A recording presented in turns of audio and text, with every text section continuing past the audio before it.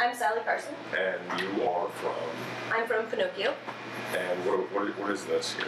So Pinoccio is a Arduino compatible microcontroller that's connected to the web right out of the box, and it's got mesh networking baked right in. So the architecture of this, you have the Wi-Fi module, and this connects to Wi-Fi and your computer and everything. Right.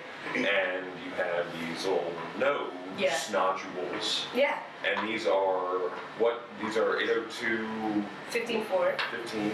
Yep, 2.4 gigahertz. They're using, we will call it like RF mesh, or mesh radio. So all the boards are talking to each other locally using mesh radio, and then one board can bridge up to the web that has Wi-Fi, or you can just run a standalone mesh network. If you're doing remote sensor networks in the field because you're doing biological research, you can do that.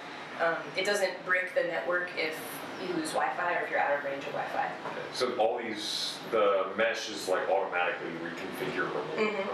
And you can broadcast messages to every node in the whole group. You can selectively broadcast and do tasks just to one board.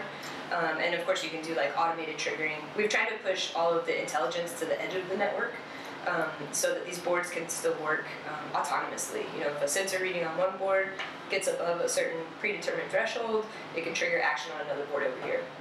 And every board routes on behalf of the whole network. It's coordinatorless, so it makes it really lightweight, really resilient.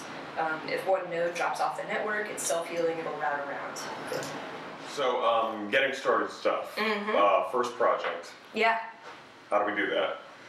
You pull the boards out of the box, flip them on, plug in your Wi-Fi board, get it to connect to Wi-Fi, just using Chrome. Once it's connected, you can unplug it, provision the rest of the boards. Now they're talking to the web. And typically the way that people are using it out of the box is they're just sending over-the-air simple scripting commands from HQ, which is our web app. So you'll see a little console. You could just do, you know, LED.red, LED.blue, see the LED change wirelessly. And from there you can start to build out custom functions.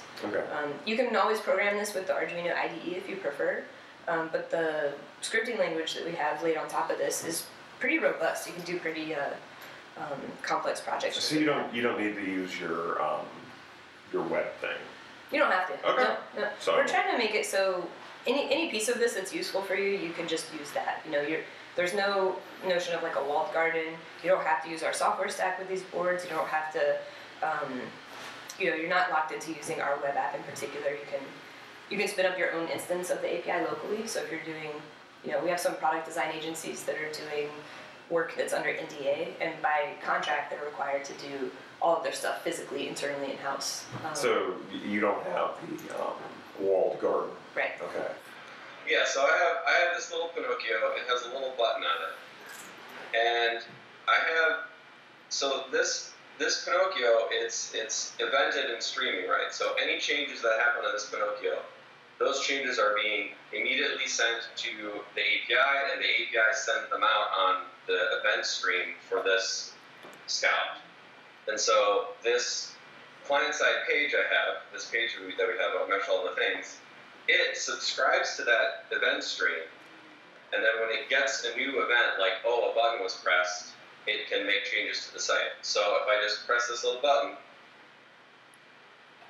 I have it set up so that if this button is being pressed, all of those little circles turn into Hackaday logos. And actually, if you see, the text changes to hack all the things instead of mesh all the things. So when I let go, the site is unhacked. Pressed, it is hacked again. So it's a little hack your website button. And it's doing that for anyone else who's looking at the page too. So, you know, not just me or not just you, it's this page is subscribed to that event stream. So any changes that happen on my Pinocchio are immediately broadcast to the site, and the site can do what it wants.